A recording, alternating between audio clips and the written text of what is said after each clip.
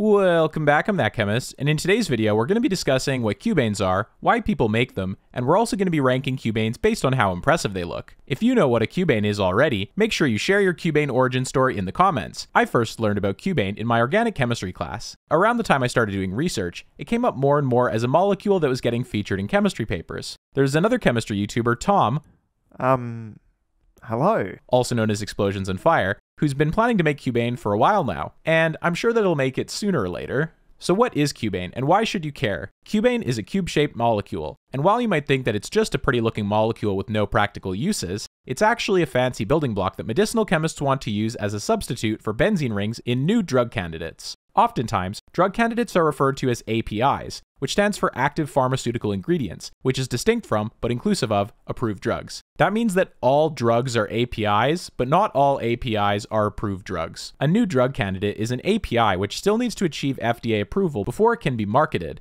So to recap, medicinal chemists who design and discover new pharmaceutical drugs, want to use Cubanes as a replacement for benzene rings in new APIs. Why would medicinal chemists want to replace benzene? One reason is because benzene is flat, but Cubane is a cube. When you want to put stuff on a benzene ring, it'll always be constrained by the shape of the benzene ring, i.e. flat. And since the ring is flat, all of the stuff sticking off the benzene ring is also going to be in the plane of the benzene ring, more or less. For Cubane, however, this is not the case. Since Cubane is 3D, you can have stuff sticking off the Cubane in 3D space. This can be useful for making an API that interacts better with its target, such as a specific protein or receptor that a medicinal chemist is trying to target. To summarize, substituting a benzene ring with a Cubane in an API could lead to potentially better or altered binding to the target, which is often desirable in medicinal chemistry when a new API is being developed. In addition to being 3D, Cubanes can also have different sorts of metabolites compared to benzene. Sometimes benzene rings can undergo epoxidation to form toxic metabolites, although this doesn't always happen. Biochemistry is complicated. When drugs enter our body, they eventually need to get eliminated from our body. While the whole point of taking medicine is for it to enter our body and interact with our body, sooner or later our body needs to get rid of it. Sometimes drugs are excreted unmetabolized. That just means that they're chemically unchanged from the active form of the drug.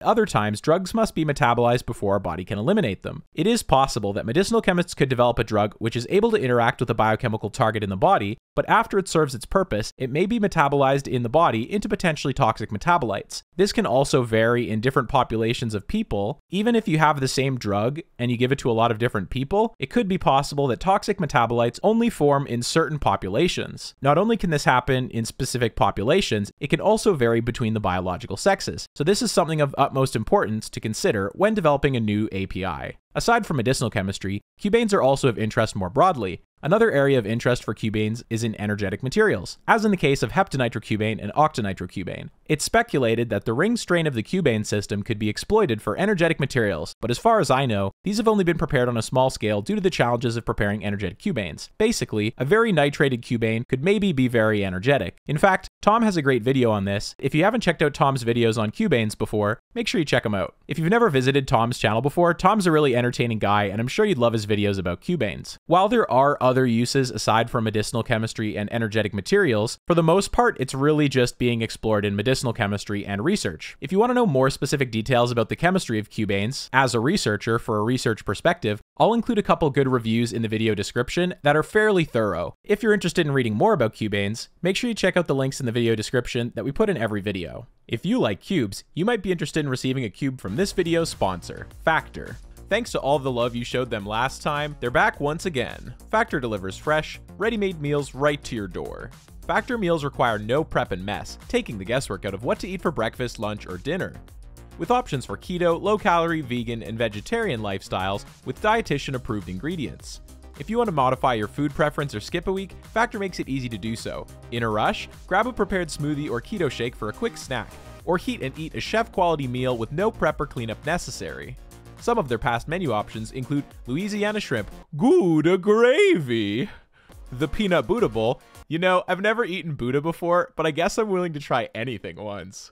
Use my link, or go to go.factor75.com and use code POGCHEMISTAPR50 for 50% off your first box. That way they'll know you came from here. I want to thank Factor for their support of this channel.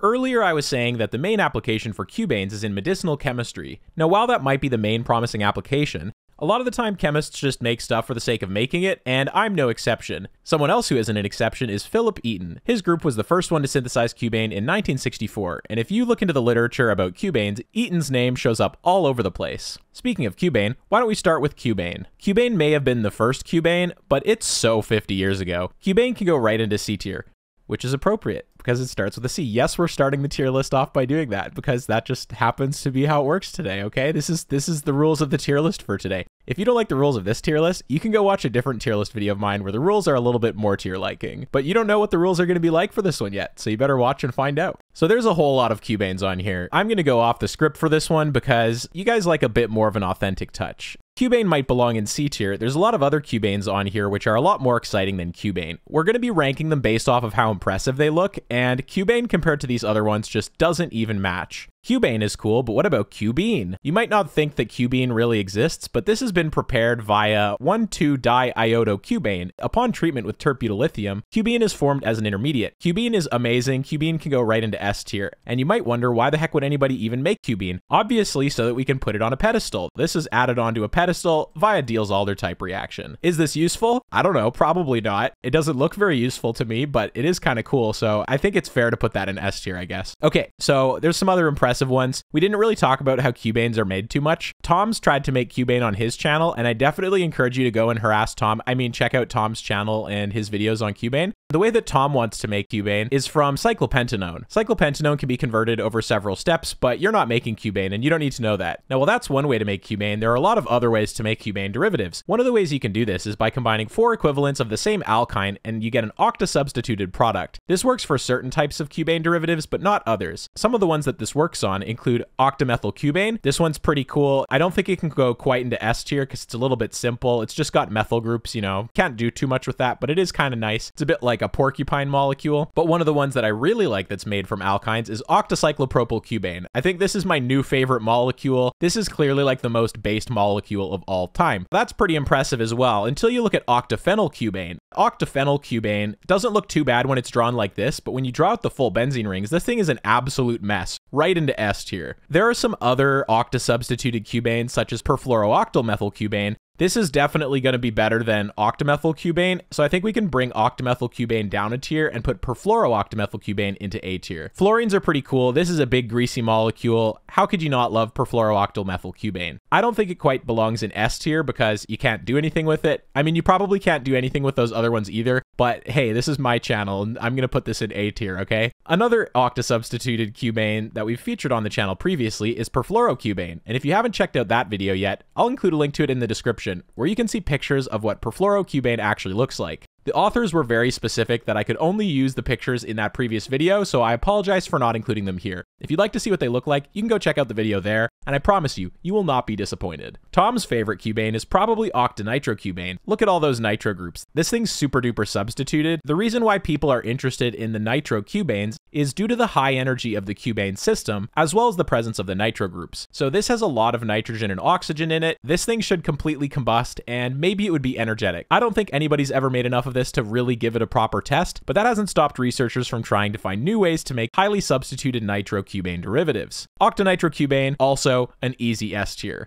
Octa substitution is a pretty good indicator for how impressive something is. En route to these sorts of things, some extremely cursed cubane derivatives have been made. In fact, these are so cursed, I think we're going to have to take everything down a tier. That's right, I just did that. Some of the highly substituted nitrocubane derivatives we have here also feature elements such as lead, bromine, and tin. Now this tin one is so cursed you probably don't even believe that that's been made. This group out of DC decided that they would try and make more substituted nitrocubane derivatives by first metallating the ring with these crazy organometallic groups such as tin and lead and silicon. They tried treating this with bromine and it replaced the methyl group on each of the tins with a bromine.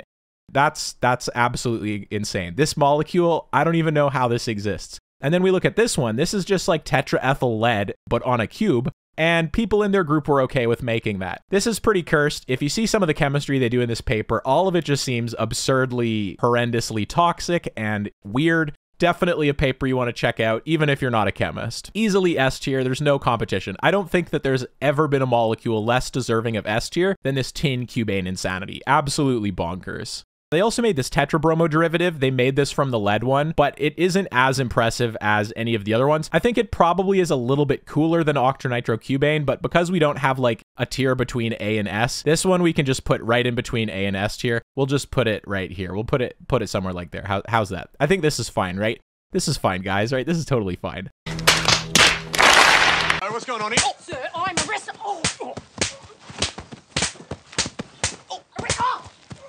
So that's the majority of the insanity of the tier list so far. We got the absolute bonkers ones out of the way. Or have we? Let's talk about BUTTERCUBE. Earlier, we were talking about medicinal chemistry, and BUTTERCUBE is a cubane analog of a phenyl derivative that was examined as a potential bioisoster for the benzene ring. That was a lot of complex words, so we're not going to go too much into the medchem in this episode, but this is an actual API that's been prepared with a cube in it. That has to go right into S tier. Any API with a cube in it is easily going to be S tier. That is extremely impressive, and we have a couple other ones. Why don't we put those in as well? This one's a bit like an amino acid, but it's got this weird tricyclic system with a sulfur in it, and it's an amino acid, and yeah, it still also has another carboxylic acid.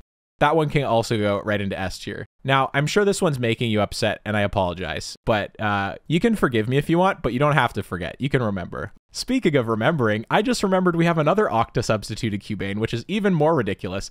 BUTTERCUBANE, or as I like to call it, BUTTERCUBE. BUTTERCUBE was made through another crazy way where they already had most of the cubane built, but then they just had a couple double bonds. And when they tried to add it together, they got a bit of BUTTERCUBE, but they also got a bit of another product that looked something like their starting material, but a little bit different. This thing clearly doesn't want to exist, but I want this to exist so badly. I'm so glad that this has been made before, and I would absolutely love to make BUTTERCUBE one day. If you want to see someone make BUTTERCUBE, make sure you comment down below. There's enough chemistry YouTubers that someone's got to be able to make BUTTERCUBE. There's got to be someone who can do it. And I want BUTTERCUBE to exist. BUTTERCUBE goes right into S tier. There's a couple other crazy ones. You might not have noticed them yet, such as bicubal. This is 2 cubanes. 2 cubanes is pretty impressive. There was this paper where they made all sorts of these crazy long cubane derivatives, and I just don't think that there's any comparison between 4 cubanes and 2. Like, if you just combine 2 benzene rings and 4 cubanes with an iodine versus 2 cubanes, the 2 cubanes is just so much less impressive. Like, that would almost put it into like F tier. But we have cubane on there, 2 cubes. 2 cubes probably is better than 1 cube. Why don't we put bicubal into B tier?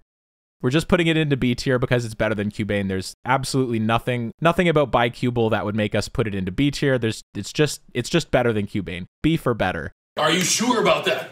Next, we have this mercury cubane insanity. So if you thought cubane was pretty crazy and insane and exotic, well, how about 2 mercuries connecting 2 cubanes together? That is so cursed. That can go right into S tier. I don't even have anything more to say about that. If you're a fan of benzyl alcohol, you might also be a fan of cubylmethanol. I've never smelled cubylmethanol, but I'd be curious to know what it smells like. I personally am a simp for molecular building blocks. When I see a single functional group off of an interesting building block, I simp so hard. So cubylmethanol I think is pretty cool. Cool starts with a C. Why don't we put it into C tier? We have some other ones left here. Earlier, I was saying that any drug with a cube in it belongs in S tier. This one's diflucubiruron. I can't even say that one properly. This is an analog of a drug which has a benzene ring as well. Instead, they have a cube. They also have this weird urea motif where it's an N-acyl urea. That's pretty cursed as well. I know this isn't a cursed tier list. This one's pretty cursed. Why don't we put this one into S tier as well? It's a drug with a cube. Drugs with cubes go into S tier. We have dideuterocubane. So we've got 2 deuterium atoms. If you don't know what deuterium is, deuterium's an isotope of hydrogen. Normal hydrogen is hydrogen 1, but sometimes, including in our normal water, we have a tiny bit of deuterium instead of normal hydrogen 1. So here they've made cubane with a deuterium instead of a hydrogen on 2 sides of the molecule. This might be useful if you wanted to add like a deuterium label for something, like if you were studying the chemistry of it, or maybe if you were doing some metabolic studies you wanted to do that. Deuterium is kind of an interesting topic that we'll probably cover in a video eventually. Dideuterocubane, it's got to be a little bit better than cubane, so why don't we put it into C tier? But you know,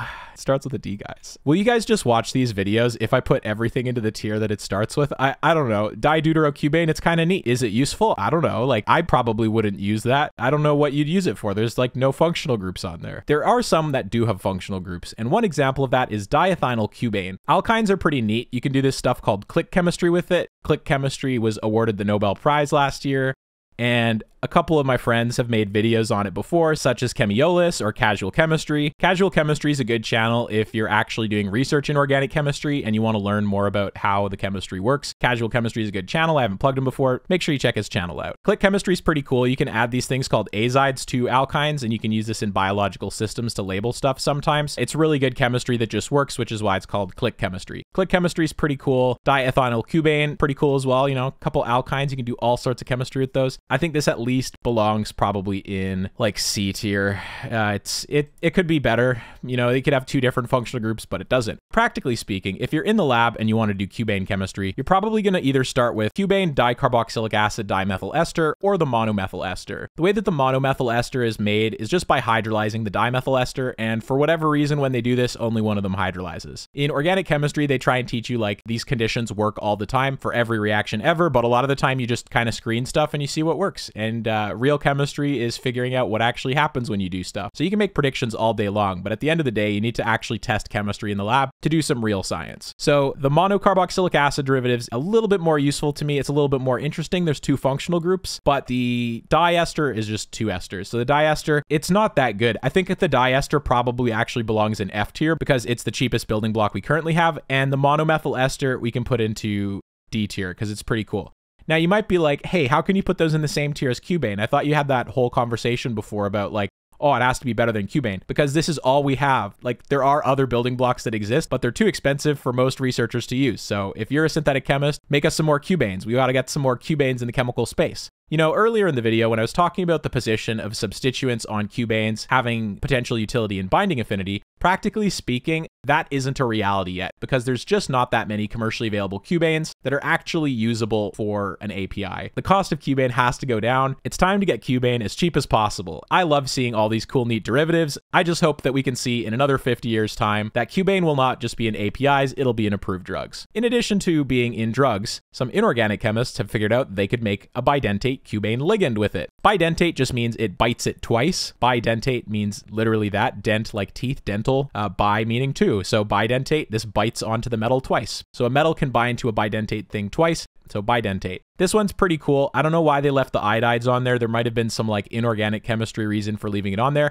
I'm going to bet that it's for practical synthesis reasons and they didn't feel like proto-deiodinating it. So this bidentate Cubane ligand it's pretty cool. I don't think it's as cool as like perfluorocubane. I don't think it even comes close. I think the bidentate Cubane ligand can go into B tier. B for bidentate. Cubylphenylketone. I like this one a lot. I don't know why, but I really like cubylphenylketone. I think it's kind of cute. It's like the child of two different dynasties, the Cubane dynasty and the Benzene dynasty. This is beautiful. I think cubylphenylketone is one of the most beautiful molecules that exists, and for that reason, we're going to put it right into S tier, but it doesn't quite fit, so that's okay. There's a couple other interesting ones left, such as cubyltriflate, cubane carboxylic acid, and tetracarbomethoxycubane. Tetracarbomethoxycubane is hard to say, and it was even harder to draw. This one took me quite a while, and yeah, not too much to say about this one. This is kind of like equally useless to the one in F tier. Maybe you could selectively do some chemistry on the remaining positions. This is a pretty boring molecule. I think this one can also go right into F tier. If you just have a billion esters, you need to get good. Like, come on, tetracarbomethoxycubane, get good. Here are the last two molecules, cubyltriflate and cubane carboxylic acid. If you don't know what a triflate is a really good leaving group in synthetic chemistry. Oftentimes, if you work with something like triflic acid, it fumes like crazy because it's super duper corrosive. And to put this onto stuff, you often use triflic anhydride. Triflic anhydride reacts with water to make two equivalents of triflic acid, the crazy fuming stuff. So triflic anhydride is like a sledgehammer. So when I see cubyltriflate, I know somebody put in some time and effort to make this thing, probably just from like cubanol, the corresponding alcohol. Pretty impressive molecule, still simple overall. It's important to note that a lot of these cubanes were derived from one of these cubane starting materials, such as this dimethyl ester at the bottom. So to somehow get to cubyltriflate is extremely impressive, even though it looks relatively simple. Cubyltriflate, it's pretty cool. I don't think it's as cool as a bidentate Cubane ligand. I don't even think it's quite as cool as octamethylcubane, but it is about as cool as cubylmethanol. Pretty impressive that somebody made this. The structure itself isn't insane, but it's pretty impressive. We'll put it into C tier. Last but not least, we have cubane carboxylic acid. This is like the benzoic acid of cubanes. I wonder if this has a smell. It is a little bit impressive, but I think it's still pretty boring because it's only got one functional group handle. I think this is probably about as good as cubyl triflate, although it's a lot easier to make, so why don't we put it into D tier? So as you can see, there are a lot of cubanes. You might have thought that I covered a lot of cubanes in this video, but there's over 2,000 reported cubanes on Reaxys. If you like this video or have any other ideas for future videos, make sure you leave them down in the comments. Thanks for watching, and I hope you have a great day.